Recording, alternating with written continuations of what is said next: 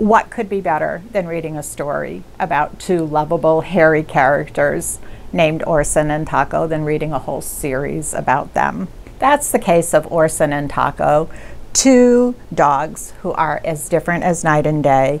It's a series written at different ability levels that grow with your child. Orson is a big, shaggy, timid dog whose best friend is Taco, a tiny, feisty boy who provides a perfect balance to his friend.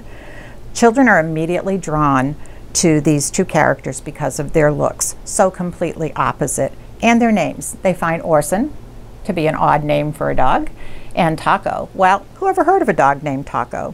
The series begins with a big book, and it's meant to be read aloud to the children, but they quickly recognize the repetitive pattern of the text and they want to read it themselves. In each book, a new adventure is introduced and it revolves around something that the children can relate to. For example, in the book The Good Dog, Orson tries his hardest to be good, but no matter what he does, things don't turn out quite the way they should. Looking for Taco. Taco wanders off and the dog gets lost. A visit from Sweetie. Another dog comes to play and she's very naughty. They can hardly wait for a new book and they're always willing to talk about what they've read previously. These two hairy characters have lots of lessons that they teach to the children, starting with the obvious that you can still be friends with someone even though you're very different. These books not only encourage children to read, but they also help them to realize that the characters in the books, whether they're real or fictional, are like friends. They're someone that they can turn to and connect with even when they're home alone. There are several books in this series written for all levels, and there are also other great series books that can be used with children very young, right up through the grades. Some of my favorites are for the young kids, Froggy and Friends, Meg and Hugs, and for the older kids, the Poppy series, the Narnia series, Henry and Mudge. So I would encourage finding a series of books, something that your kids can connect to and make friends with the characters in the book. All right, so today we're going to talk a little bit more about Orson and Taco. We met Orson and Taco way back when you were in kindergarten and we read the big book about Orson and Taco and friends. Tell me something you know about Orson. Lily? In the big storm, he was afraid. He was afraid. Okay. Do you remember what he was afraid of? One thing that Orson's afraid of? The lightning. He was afraid of lightning. Okay. Can you tell me something about Taco, Chloe? He is brave. Okay. So Taco is brave. Is Orson brave too, Rome? Do you think Orson's brave too? What do you think? There's not a right or wrong answer. Do you think Orson's brave too? Yes. Okay. He can be brave. Do you think Orson's brave too, Chloe? No. Why don't you think Orson's brave? Because remember we read this book, he was hiding. And that means he's scared. Okay. Do Orson and Taco look like brothers? No. No. Well, how are they different, Lily? Taco is small and Orson is big. Taco is small and Orson is big. But they're best friends. Yeah. Okay? Even though one is very big and one is very small. We've read about a lot of their adventures. And I put some of the books out on the table. Can you pick a book and tell me something that you remember about? All right, Chloe, I know you're ready. Okay, what do you want to tell us about that book? So this book, he's really messy. Okay, that's called The Good Dog, but would you think a good dog is really messy? Was he trying to be good? Yeah. But can you tell us a problem? What was his problem? His problem was... You can look through. What was the problem he had whenever he was trying to be good and Jack would tell him to do something? Can you pick a page and read it?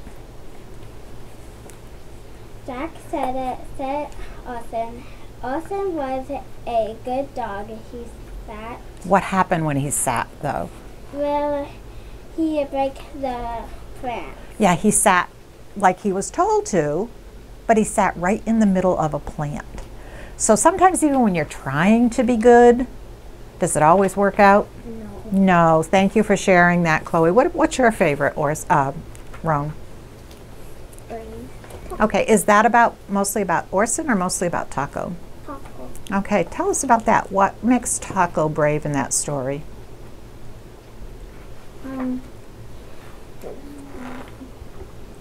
When the big was thinking that Taco was barking at it. Okay, what was Taco barking at? Can you find a page here and show us what Taco was barking at?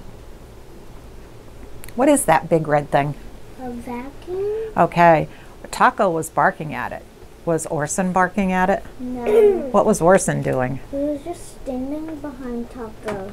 So do you think Orson liked the vacuum? No. No. How do you think Orson felt? Scared. He was scared. Can you pick a page to read us out of that book? I'm gonna read this page. Okay. Taco barked. He barked and barked at the big red thing, but the noise didn't stop.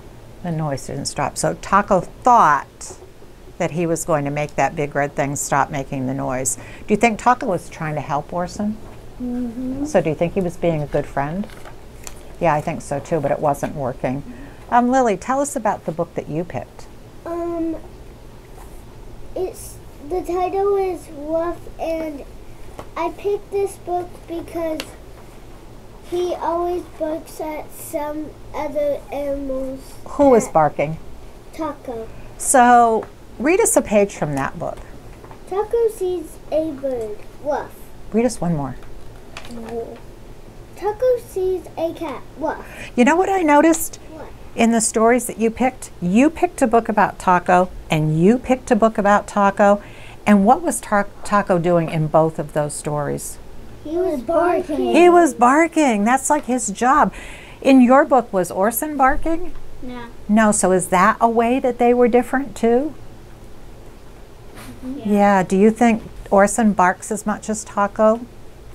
Probably not. So that was a good connection that you made. All right, let's put those books away because I'm going to read you a new story today about Taco and Orson. And it is called A Trip Not to the Laundromat, A Trip to the Laundromutt. Do you know what a mutt is? No. Do you have any idea what a mutt is? No. It's a funny name for a dog. It's a funny name for a dog. Who's going to the laundromat, do you think? Chloe? Austin. Orson, do you think Taco's there too? Yeah. Mm-hmm. They both. All right. Why do you think they're there, Roan? Because they're both dirty. They're both dirty. Okay. It looks like maybe they got into some mischief. All right. A Trip to the Laundromat. And this is by Charlotte Wilson, illustrated by Meredith Johnson. And there are the two best friends. Jack looked at Taco. Taco needs a bath, said Jack. Why does Taco need a bath, Chloe? Because he was in the mud. He was in the mud. Mom looked at Orson. Orson really needs a bath, said Mom. Let's go to the laundromat.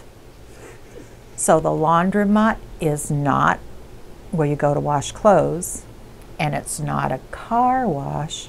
The laundromat is a dog wash. It's like a car wash, but it's a washing dog. It's a dog wash. The laundromat had big tubs for the dogs. Taco did not like the look of those tubs. What is Taco doing? Can you see? What is Taco doing, Chloe? Hiding. He is hiding.